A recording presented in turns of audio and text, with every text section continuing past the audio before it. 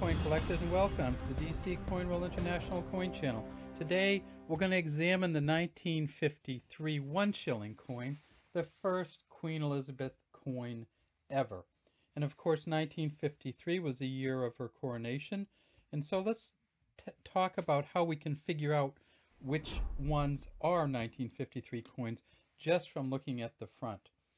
And if we look right at the front, of course there's not going to be a year on the front of a one shilling coin, right? Not the Queen Elizabeth one shilling coins. There's no year on the front. This one here says Elizabeth II, Dea Gratia Regina. Elizabeth II, by the grace of God, Queen. And we have this pearled or dotted outer rim. And we see that it's the Mary Gillick first portrait of the Queen. So that's a good sign, right? The first portrait of the Queen to be on money was the Mary Gillick portrait, this one with the laureate and the ribbons coming out the back.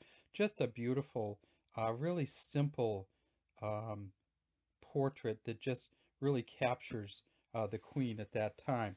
Now, of course, she was a very young woman at that time, and so in 1953, when they first came out with the one shilling coins, well, it's been a while, let's just say that. It's been 67 years since the one shilling coin came out. Now, if you look at this one, it's a little different.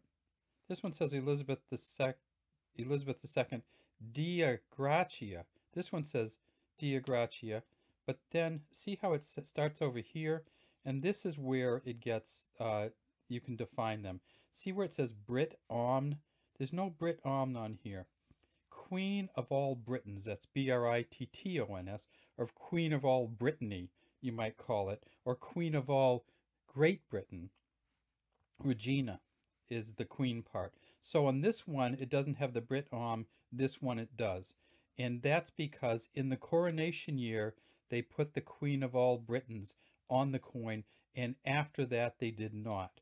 So if we look at this coin, we can see that it has the Brit Om on it, and that's how we can tell from the front that this is the 1953, the only year they put the Brit on there. Now, the Mary Gillick portrait doesn't tell us anything because Mary Gillick portrait was on the front of the one shilling coins from 1953 until 1970 when they stopped making them. So this one is not. So we know if we turn this over, it won't be a 1953. What will it be? This is a 1966. So this one is not a Mary Gillick. It's not a Mary Gillick Brit Om portrait. Okay, this one here, there's a Brit Om. Okay, this one here, no Brit Om on here, so that's out. This one here, Brit Om. Okay, so let's look at the back of this one also. All right, look at that. So this says Fid Def on the top, Defender of the Faith, one shilling at the bottom.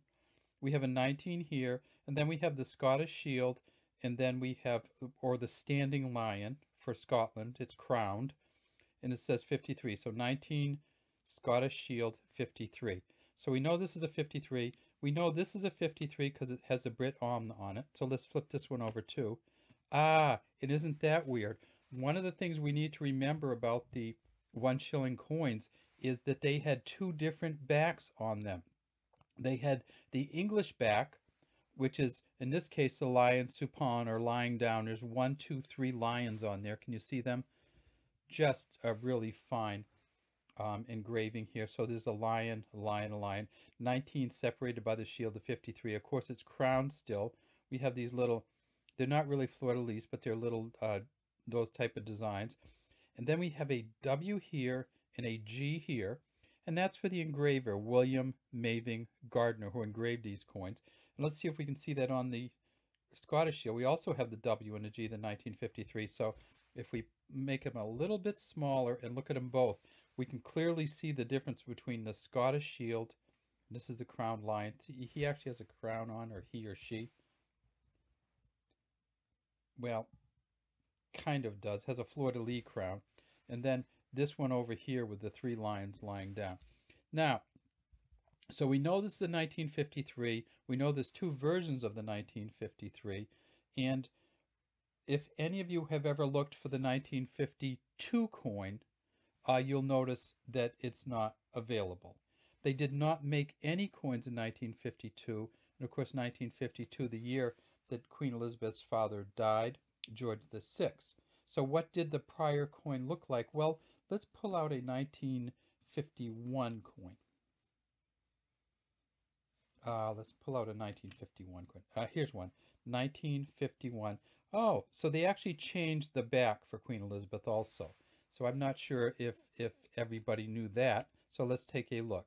So this is the Scottish shield back from George VI in 1951. So you see 19 separated by the Scottish lion, crouching lion essentially, holding the scepter and the sword, and a 51.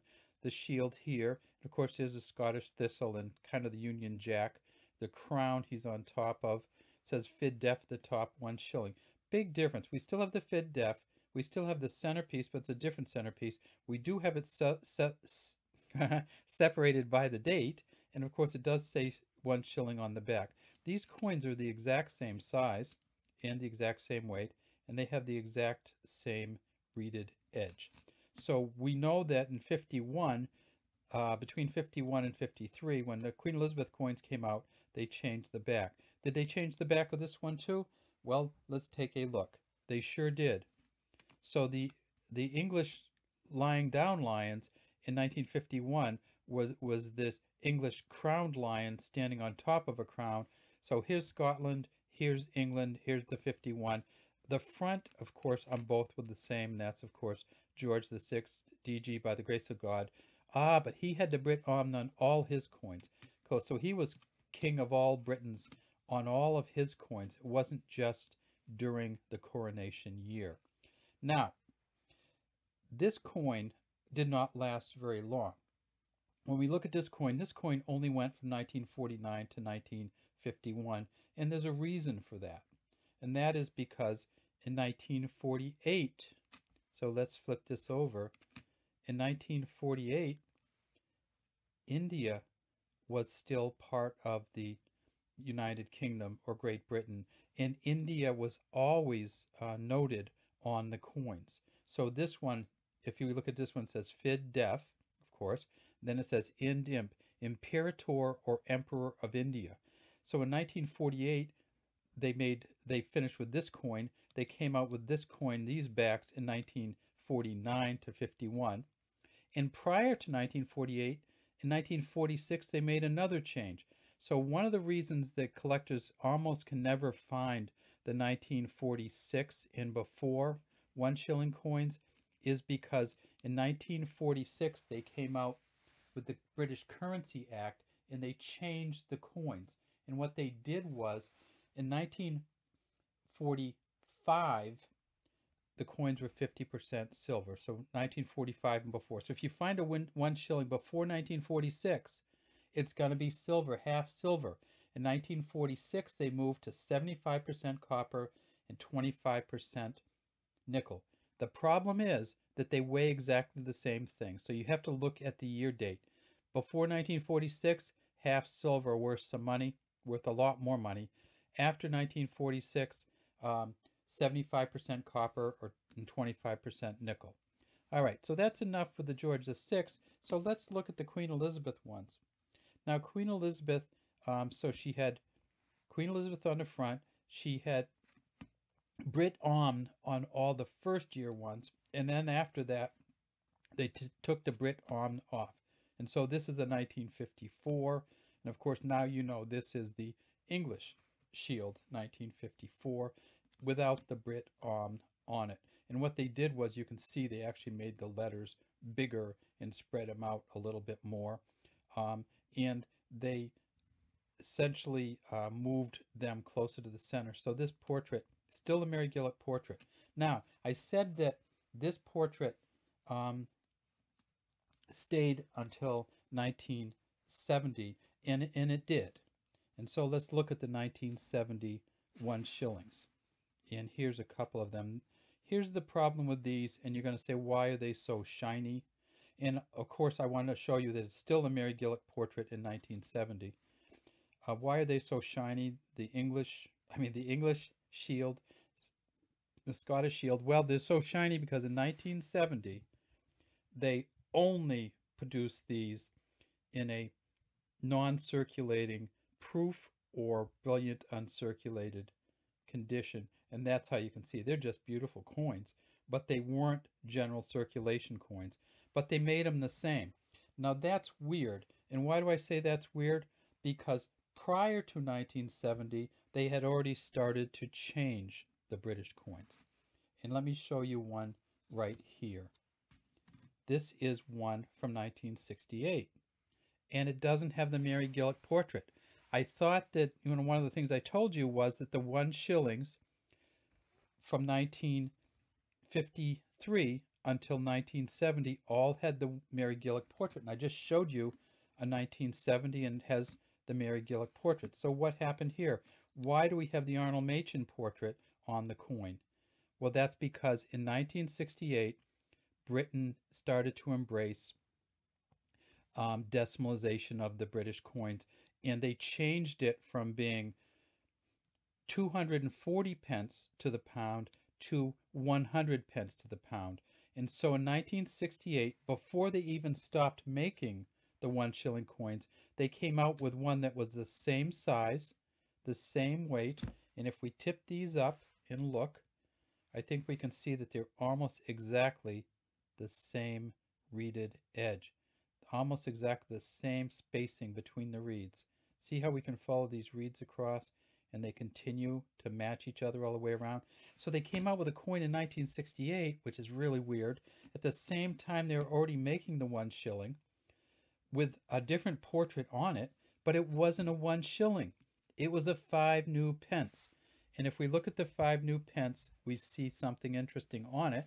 It says new pence on the top, the 5, and there's the crowned Scottish thistle on the back. And this is the only back they ever put on the 5 new pence coin.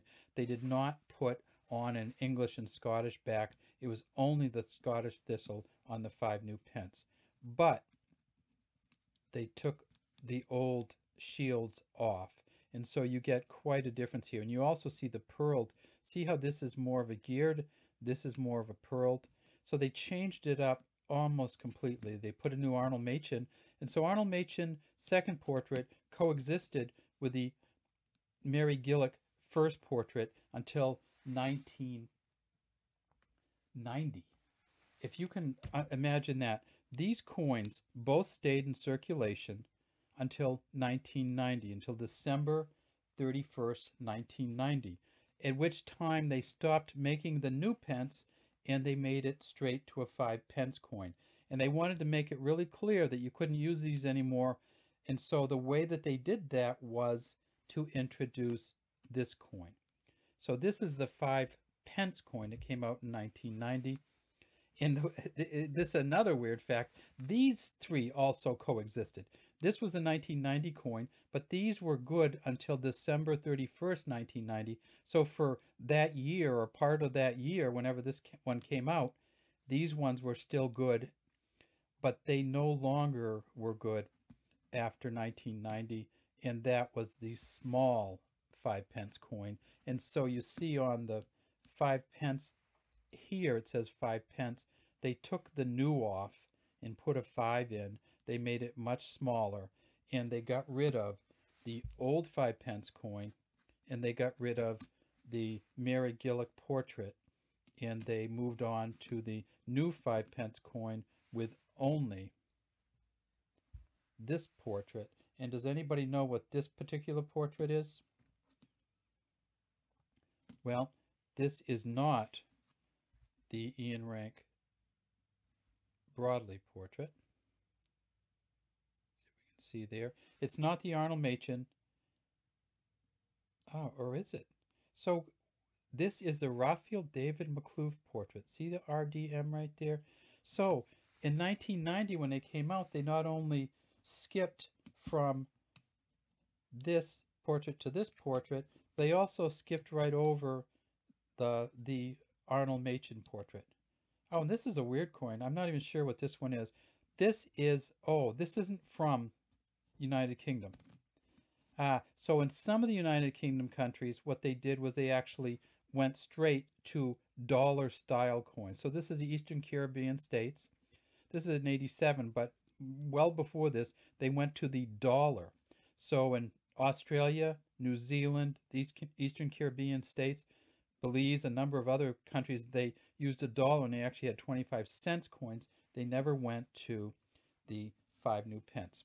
All right, what was one other thing that we should know about the 1 shilling and the 5 new pence? And that is that the 5 new pence was worth exactly the same as a 1 shilling. And I'm almost done, so if you want to hang on just a little bit longer. This coin, the 1 shilling coin, was 1/20th of a pound. The 5 new pence was 1/20th of a new pound.